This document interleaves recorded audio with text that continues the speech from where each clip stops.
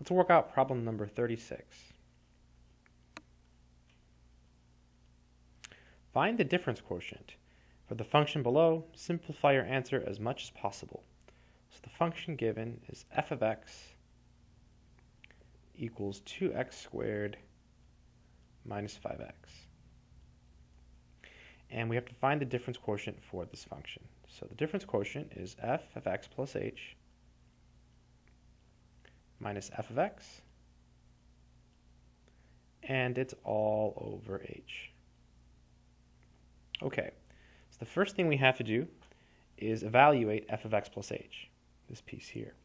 So what that means is we're going to replace all of our x's with x plus h's.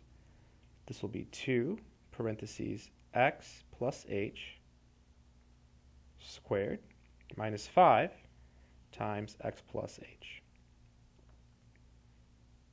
So all we've written down is f of x plus h. Then we have the minus sign, and then now we have to write down f of x. But f of x is two terms, so it's really important to use parentheses. So this will be 2x squared minus 5x.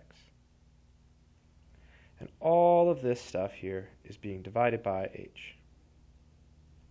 Good stuff. Okay, this is equal to 2.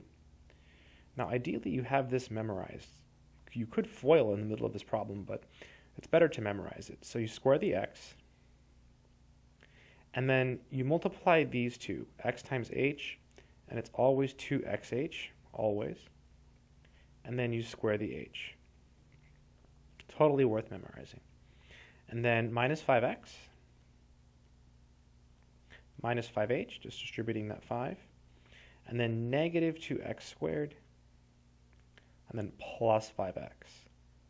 It's all being divided by h. Already you see the 5x's cancel. Let's keep going. Now we distribute the 2. So it would be 2x squared. And then looks like 2 times 2 is 4, so 4xh. Then you distribute the 2, so you'd get 2h squared.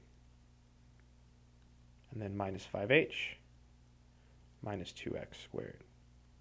That's all being divided by h. And looks like the 2x squared cancels. So now we're at the point where we have, looks like 4xh plus 2h squared minus 5h all over h. At this point, we can pull out an h. So h, parentheses, and then we have 4x. Looks like plus 2h, and then minus 5. That's all being divided by h. So finally, we get 4x plus 2h minus 5.